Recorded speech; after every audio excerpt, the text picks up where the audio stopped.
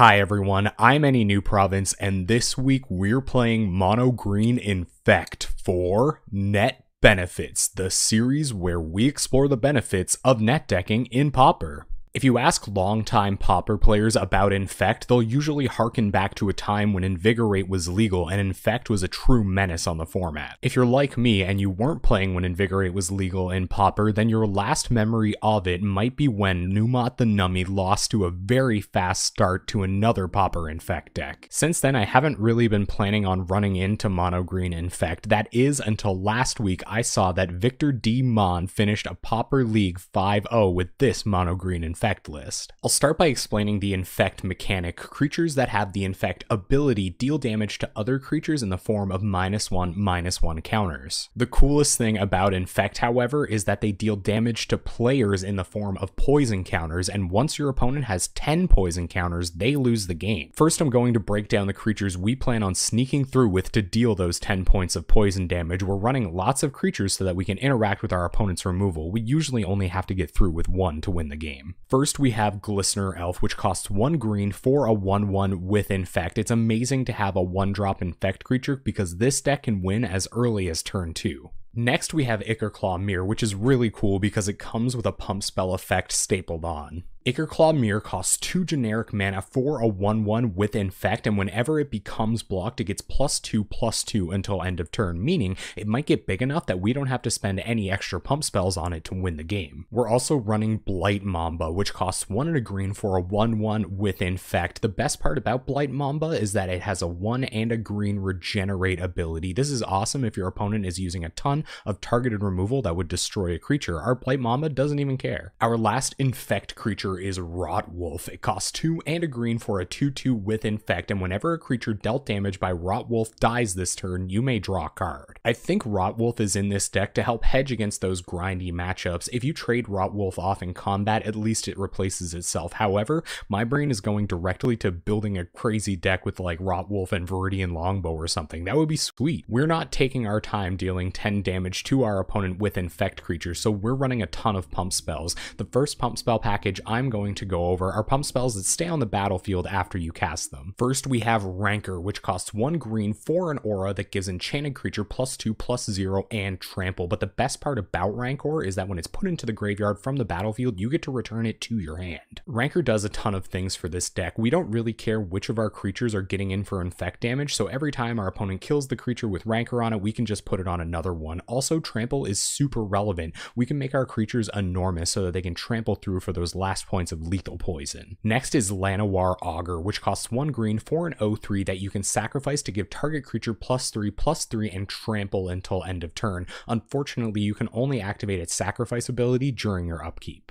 Another one of the permanents we're running that acts as a pump spell is Seal of Strength. It costs 1 green for an enchantment that you can sacrifice to give target creature +3/+3 until end of turn. Seal of Strength is less restrictive than Llanowar Augur, but it doesn't also give the creature trample. Still, I'm really excited to play with these two cards. I feel like you have to calculate very specifically when you're going to go off and combo kill your opponent with poison counters. Our last pump spell that sticks around is Hunger of the Howl Pack. It costs 1 green for an instant and puts a +1/+1 counter on target creature. The thing that pushes Hunger of the Howl Pack over the top, however, is its morbid ability, which says you get to put 3 +1/+1 counters on the creature that Hunger of the Howl Pack targets instead if a creature died this turn. Our next package is full of instant speed pump spells that we're going to use in combat to try to get our opponent as early as turn 2. First, we have Groundswell, which costs 1 green for an instant that gives target creature +2/+2 until end of turn, but it also has the landfall ability, which means if you had a land enter the battlefield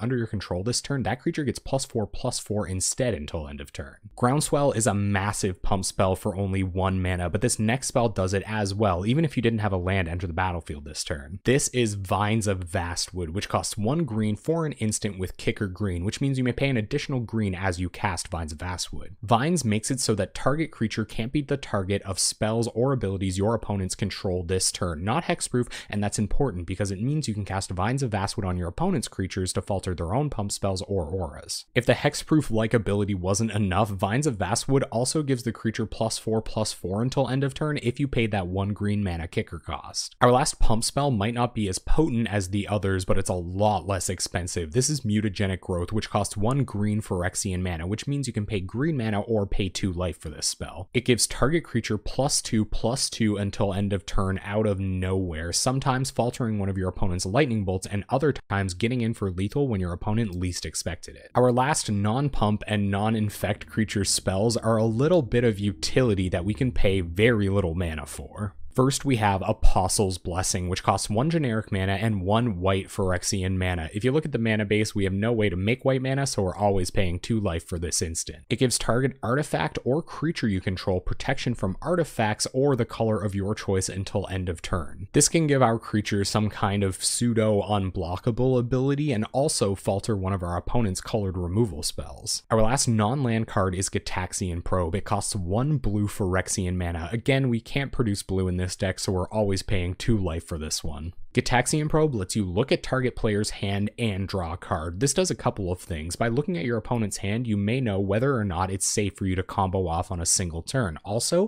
Gitaxian Probe is just sort of air in the deck. You can pay another 2 life and look at the top card of your library. It could be a lethal pump spell. Alright, let's have a look at this mana base. First, we have a single copy of Tranquil Thicket, your green cycling land, which means if it's in your hand and you don't need it, you can pay green and discard it and draw a new card. We're also running 2 copies of Colony Garden, which enter the battlefield tapped. When they're untapped, you can tap them for green mana, but most importantly, when they enter the battlefield, they create a 0/1 green plant creature token to eat up your opponent's edicts. For basics, we have 15 basic forests, lots of untapped basic mana to hit our turn 1 Glistener Elves, hit another untapped land on turn 2, and then win with the rest of our hand. Alright, let's have a look at this sideboard. First, we've got 4 copies of Gutshot for picking off all of those Spellstutter sprites, elves, and inside out Tireless Tribes. We have 3 copies of Nature's Claims, which let us blow up affinities 4/4s. They gain a little bit of life, but who cares? We're going to kill them with poison counters. We got a couple copies of Relic of Progenitus for nuking our opponent's graveyard, maybe taking out a critical Chainer's Edict in the process.